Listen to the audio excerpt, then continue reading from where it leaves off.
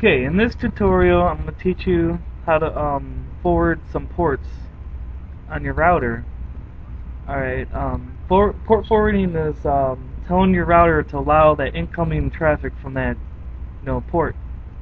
So first thing you want to do is load up your internet. I'm using a Netgear, so the Netgear's default website is routerlogin.net. Click on that. As soon as it goes in there, it's going to ask for a username and password. Type that in and hit OK. Now this is going to be the basic configuration of your router that you're using. This is where you can set up, the basic settings, the wireless settings for passwords and stuff, to get on your internet. The modes. Well, all the way down here in advanced is port forwarding and port triggering. Click on that, and there's already some enabled automatically, and there's some that they have in case you have this stuff. Well, it's not important. Important is go to Add Custom Service. Now here you can type in anything you want for the name, because you're going to open these ports for uTorrent. I named it just P2P.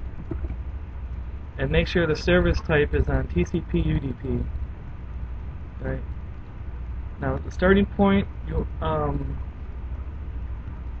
it depends on what ports are good. It takes quite a bit of googling to figure out which ones to use, but I myself found good using 45671, and you guys start at ending point, which I'm gonna make 45678. Alright, yeah, that was a coincidence. I didn't mean for it to be like that. But your server IP address is always going to be the same as it was on the previous screen. Then hit apply. Hit apply.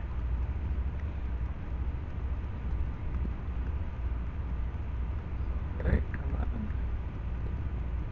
Alright, I already set it up earlier right here. And so this is basically telling your router that these ports are going to be opened for allowing incoming traffic and outgoing traffic.